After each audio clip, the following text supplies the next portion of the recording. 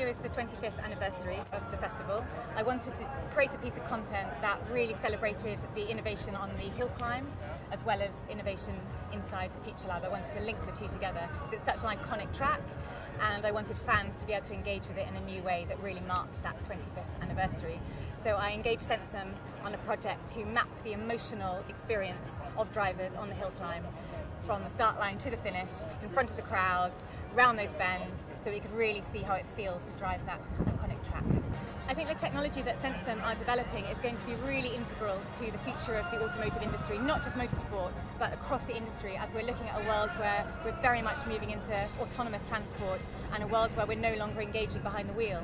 So the industry really needs to be looking at new ways of cars communicating with their passengers and vice versa. So I think these technologies, with biometric sensing technologies, once integrated into cars, are going to be incredibly valuable for building that trust between car and driver.